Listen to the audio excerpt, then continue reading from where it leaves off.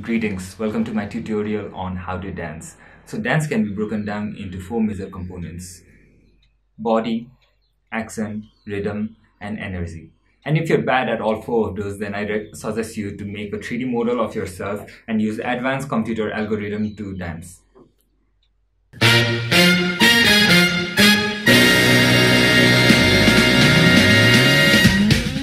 Now, to make a 3D model of myself, I decided to use photogrammetry.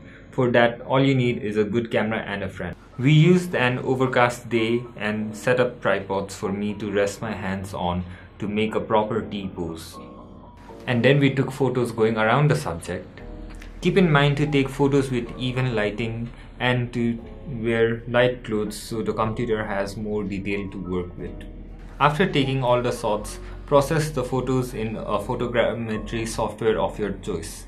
We use Meshroom here because of its use of Alice Vision and mostly because it's free. Using Meshroom is simple. Just drag and drop your photos.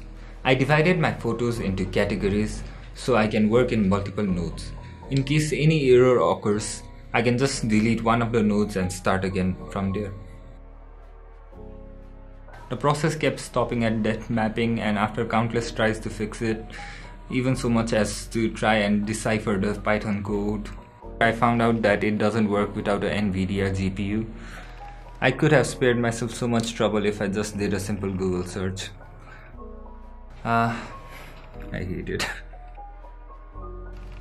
Anyways, I got my friend to lend me his laptop and compute my final result there.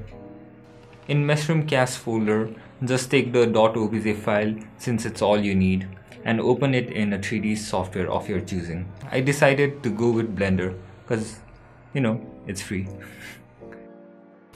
Simply cut out the excess bits and clean up the model.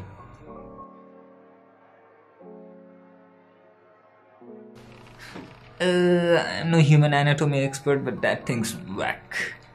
So after you fix your imperfections using the sculpting tool, I wish real life had one, you can get on to giving yourself actual skeleton, so you can move.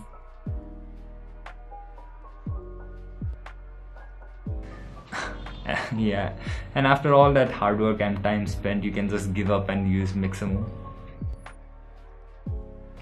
Load up your 3D OBJ file and choose a dance to your liking, and then load it back up on Blender.